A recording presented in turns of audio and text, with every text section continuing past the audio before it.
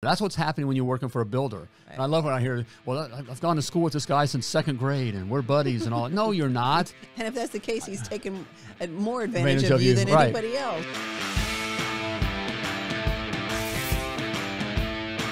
Hey, plumbing pros. Welcome to the 385th episode of Potty Talk. And today's episode of Potty Talk, in fact, the title of today's episode, Potty Talk episode, is Why Residential Service Plumbing Makes Dollars and Cents. Cents as in not like in pennies, sense. but common sense. Well, it's not so common, sadly, okay? But it's very, very wise, okay? Yep, so we're going to talk about how to and why you should be with the residential service if you're in a plumbing business. And I've touched on it and said it, and I think even recently, in a Potty Talk or whatever, mentioning. We're going to go in depth. But I want to give we're going to drill down. There we go. go. Going to drill down. Okay. But right now, if you are watching on, or whatever platform you're watching on or listening, please go out and give us a like, a review, a follow.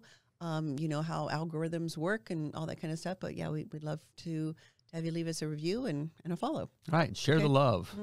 Share the love. All right. So why $1 Million Plumber does residential service make plumbers make dollars and cents? Well, number one, first of all, there's lots of customers. There are lots and lots and lots. Lots of customers. Look at all the houses and apartments and people. There's lots of customers. Right. Okay.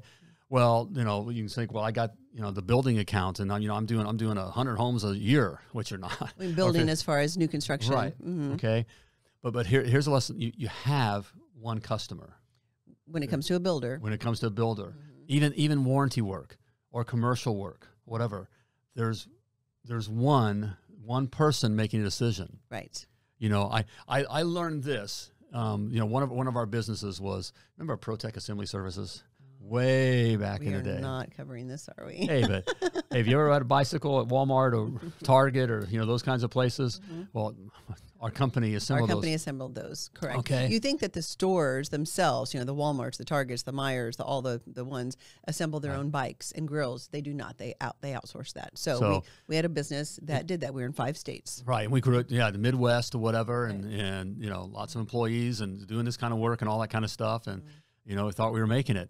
Until literally, there's a bug right there. Oh, did you get it? You're making. I didn't get him. Is that one you sneezed up just a little while ago, or coming after me? What's going on here? It's like flying around us. Sorry, guys, that is not good for podcasts for sure. So I learned this lesson because of a large retail box store. You would recognize very large, nationwide, in fact, even some international. All right. The person that decided, that I worked with or whatever that had the contract with for all the stores. Right. She was the buyer for sporting goods. So the sporting goods buyer is the one that made the decision on what company to use to assemble their bikes and grills. Now, we had all the stores. In fact, it was creating, it was millions of dollars worth of work, right? Yep. Okay, so we got lots of works, lots of bikes and lots of grills and all kinds of stuff furniture, all the stuff to assemble, right? Okay, displays. We even did the Christmas tree displays. That was always a fun time of year. Doing the Christmas tree displays, or we were the ones that put all that together. Right. Okay, and so, but this person moved on. She got a promotion to whatever buyer. And so now they brought into the sporting goods the candy girl. Well, they changed the candy buyer got promoted to sporting goods buyer. Right. And that was our new contact. The candy girl. Okay. And the candy girl wants to make her own way. Right. I don't have a relationship with her. She doesn't know who we are. She doesn't know. Doesn't care. That doesn't mean a daggone thing. We wound up losing all the stores because she wanted to make her own way. It wasn't because we were poor. It's just I was able to. Look what I did. I brought in this other company, saved a couple pennies on each bike. That kind of a thing. And look what I did, That's having one customer. That's what's happening when you're working for a builder. Right. And I love when I hear, well, I've gone to school with this guy since second grade and we're buddies and all that. No, you're not. And if that's the case, he's taken more advantage of you than anybody else. I guarantee you I could walk into where you're at with this builder and I could take your work. I just do it for way less, okay? I could take your work. That's, because you have that one customer. With residential service customers, all right, there are lots of them. Right. There's lots of Mrs. Joneses. And the beautiful thing about it is you can decide there's a Mrs. Jones you don't want to work for because she's just a pain in the butt. And you're not then losing hundreds of homes or some big contract, right? Right. If she owns one house, she makes decision for her house only, and she's a pain, and you just don't want to do it anymore. You decide you don't work for her. I remember one of our clients said that was the most freeing thing when they got to that point, because in the beginning you're taking every call, right? It doesn't matter, every single call that comes in. But once they'd grown their business and they were able then to be a little bit more picky, that we're not going to work for some of these customers that just rake us over the coals, over pricing or whatever. And there was one customer in particular, and she said it gave her such a sense of freedom that she could tell this Mrs. Jones, I don't believe we're the plumbing company for you, and we recommend you go find another plumbing company. And the woman was outraged. What? And it didn't matter. Our client, her name's Katie, just said, you know what? It doesn't matter, because there's no shirt off my, or what do you call it? No skin off my nose. Right. And it just felt so good to say, I'm not gonna service this type of customer. And then when you have lots and lots and lots and lots of customers to choose from, you can do that. Right. That's also lots of nuggets of gold. Lots of gold. It's not just one place here. Okay. Or whatever metaphor we want to use. So drilling for oil. Okay. You have lots of wells. Right. That can produce. Some are going to produce great. Some are going to produce little. Some may fizzle out. But you have lots of that all equals out. Right. Okay. So it's just a huge market there. So yeah, so each homeowner makes the decision for their home for the most part. Again, even if you do work for a big office building or something, more than likely it's a facilities manager or something that you're dealing with. And you may say, well, gosh, we've got the whole school system or whatever. That facility manager moves on. What somebody else comes in, they don't have a relationship with you. Right. So the relationship's not there. Right. Which also you kind of touched on this, or point number 2, it's with residential service. Okay. You serve the direct beneficiary. Okay. So to kind of go with that example, you may have the whole school district, or let's say like you have all the Walmarts. Okay. Say, something like that. You have all the Walmarts in your district. Okay, and you're dealing with the one guy, or even when you go into the Walmart and you gotta touch base with the manager or something like that. They don't care. They do not care. They don't directly benefit from what's going on. It's such a pain to have you there, and you're right. They don't benefit in a way. This isn't their house. This is just a job, and I've got a toilet backing up and. Fix it, cheap, get out of here, leave me alone, whatever, right? All the way to who's paying the bill doesn't benefit from your service. Correct. So there's no relationship. There's no emotion. What emotion is there is negative on their part. Right. Okay. Because they don't benefit. Right. Whereas a residential customer, Mrs. Jones, that we call as our residential service customer, she directly benefits if her water heater isn't working and you replace it or you fix it or whatever. She directly benefits that because she can get her kids bath, right? She can get her kids a bath that night. She can cook, whatever it might be. If it's, a running toilet that has the noise and all that, she directly benefits. I say he too, directly benefits from not being woken up in the middle of the night by the running toilet or having to constantly turn it off or whatever. Go through the litany of things. The garbage disposal is not working. She directly benefits, your residential service customer directly benefits from that garbage disposal not backing up anymore, right? So she cares that gets done, and it gets done right. Right. Okay. And it touches on another point I'll bring up here in a moment. But before we go into any further here, hey, I just want to ask you if you like what you're hearing and you're finding value with this, please share. Okay, share with others. Yeah. We want to reach as many plumbing entrepreneurs as possible and give them this information. So call the trade up. Yes, there we go. Okay. All right. And for being here, I have something for you. All right. So check this out. Hey, Plumbing Pro, you wouldn't plumb a house without a blueprint. So why are you trying to build your plumbing business without one? Grab your free copy of my $1 Million Plumber Blueprint. In it, I lay out the exact specs on how to build a successful, self-sustaining, and very profitable plumbing business. Don't risk years of wasted time and money and failure. Grab your $1 Million Plumber Blueprint now, and it's free. My gift to you for simply being a Potty Talk listener. Go to themilliondollarplumber.com/free. Plumb like a champion. All right, we're back here, and we're talking about why residential service plumbing makes dollars and sense. Common sense. Not pennies, but yes, common sense. Common sense. Okay, yes. and we talked about there's lots of customers. You have lots and lots of homes, lots of customers, lots of Mrs. Joneses. Okay, and Mrs. Jones, all right, who you're serving directly benefits from your service. Okay, they get their day back. All right, they get the hot water. They get their toilet to run. I mean, to flush.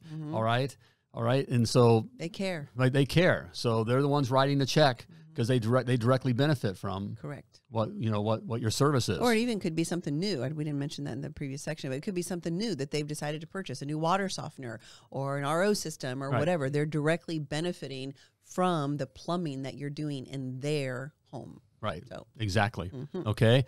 Which brings us to number 3. Okay. Value versus price. All right. Okay. And this is the thing right here. Okay.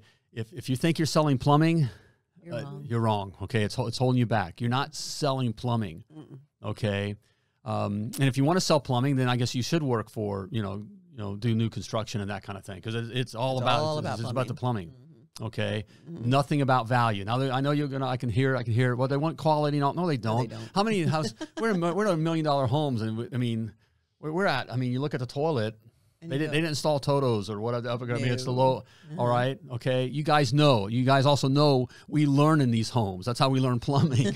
Okay, so it's not about value. It's about getting the price as low as possible because it's all about them making as much money as possible and getting the job, getting to build the house. Right. Okay. And so, whereas when we're dealing directly with Mrs. Jones, okay, residential service plumbing, okay, they value getting their day back. Okay. They value having hot water, not a water heater. They value having hot water. So you're not selling a water heater. All right. You're providing hot water. Yep. Okay. That's the value. You're providing the bath time for the kids. You're providing a hot shower for Mr. and Mrs. Jones in the morning. Right. Right. That's what you're providing, not plumbing. That they can flush the toilets. That crap's not coming up in the in the bathtub anymore. Whatever. Okay. That's the value. Right. Okay. Let's face it, home service companies are a dime a dozen. Mrs. Jones has many to choose from. It may not be PC, but she does judge a book by its cover. That's why there's KickCharge, the industry's leading and most awarded branding and truck wrap design agency who has been instrumental in getting home service providers noticed for over 20 years. And right now, KickCharge is offering a $500 rebate to all Potty Talk listeners. To get more information, go to themilliondollarplumber.com/KickCharge and start getting noticed today. And yeah, I see the sound bubbles too. Well, they're asking about price. No, that's because that's the right thing to do. No one wakes up in the morning and wants to call a plumber. No one wants to spend any money with plumbing, even you. I thought I was, I was the greatest thing since sliced bread or whatever, how's when you were a plumber, right? Or our plumbing business. And Mrs. Jones was lucky to have me in the house. I've come to save the day. They don't care. Nope. Okay, all right. They don't care about the stuff or whatever. Okay, they just want whatever is to go away, or you to do a good, give me the new whatever, and then get the heck out of here because I got a life to live. Right. Okay, that's the value. Right. Okay, that's also where you make money. Okay, that's what you're selling. Okay. Is that value? Yes. And if you're being a professional plumber, and you're, they're asking about price, and you've answered the phone in a great manner. You've got a friendly customer service person. You show up in a nice, clean, new truck that's not leaking oil in their driveway. You walk into their home, respecting their home, putting on shoe covers. You go through the presentation with your tablet of the options, all of that, right?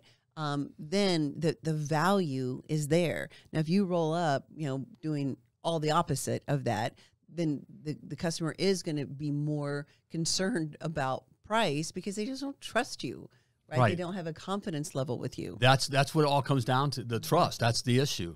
The way you're looking and all that, and then you're telling me it's $2,200 for my water heater, right? And you look like you look like out of bed, right? Exactly, and your truck's falling apart. And, you're just leaking oil, and you walk through my grass coming up here and looking at a cigarette. Right. That kind of stuff. That's not value. No. So if you've been a long time listener or listened for any length of time, you probably heard me say, it ain't about plumbing. Nothing about plumbing business success, or very little.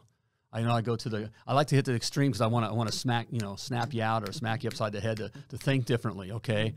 but very, very little has to do with plumbing to be successful with a plumbing business. Okay. It's providing that value. The plumbing is a no-brainer. Right. Right. The plumbing is a no.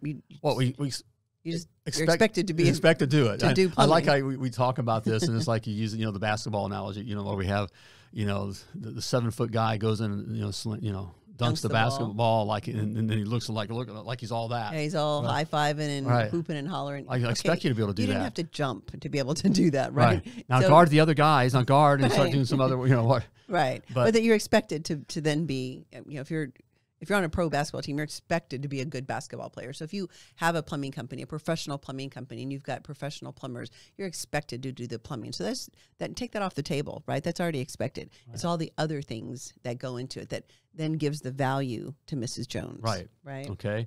So it's value. So, why residential service plumbing makes dollars, because you're able to charge for that value. Okay. And it's just common sense, because these others, the plumbing customers aren't looking for value. Right. They're looking for price. Non-residential. Right. Correct. They're only looking for price, and they don't care. They simply don't care. It's just something that needs to get checked off and get done. So, okay. And you'll have too, in doing this, you'll have customers, Mrs. Joneses, that love you. 9 times out of 10, your customer is going to love you. If you're doing things right, they're going to love you. So that's great affirmation, right? That feels good to see those reviews or to hear from the customer. Man, you really, you saved the day, or you got this taken care of, and it was just so great. And then you read the reviews about how friendly the girl was in the office, and the plumber showed up and he was nice, and all that, right? That's an affirmation that you're doing something right. How many times have we heard with our clients and even within the Success Academy comments or whatever, we finally get to that point where they're charging, and I can't believe I did this job, for $4,500 that I used to do for $2,000 or whatever, and then the customer gladly paid me and gave me a great review. It was like, I'm so surprised. I know. Well, no, they got their value. They got the experience, the way you spoke to them when they answered the phone. Okay, and the attention they got there, and being on the schedule, and then how you showed up, and how you explained things, and how you worked, and all that kind of stuff. That's what they pay for. Right. Yes, and that's exactly what you're correct, right, Mrs. Jones, your perfect avatar. That's what you want. Right. So again, having lots of customers is great, because then you can serve a lot of people, and more than likely, if you have a plumbing business, you've got a heart to provide great plumbing service to customers, right? You're already a plumber. You want to do a good job. Plumbers, protect the health of the nation, right? That's a very true statement. So there's pride in that. So you've got lots of customers that can give you that feedback and that affirmation, and that feels great, as opposed to 2 or 3 clients that are constantly beating you up over the head over price or over change orders, or come out and just fix this, or whatever, or wait on your money because you have 12 other of my stores. Can you just do this for the gimmies, and all that kind of stuff? Yeah, and then again, like I said, please just wait on your money. Right. We'll pay you when I get paid for the next job. GC says that all the time, right? Or as soon as this other sub gets their work done, or as soon as I get a draw from the blah blah blah, whatever it is, right? That Mrs. Jones, you don't have to do that. She gladly, for the most part, pays you because she had the experience and she got the plumbing taken care of that she needed to get taken care of, and she's got her day back. So. All right, value, Mrs. Jones. Value over price.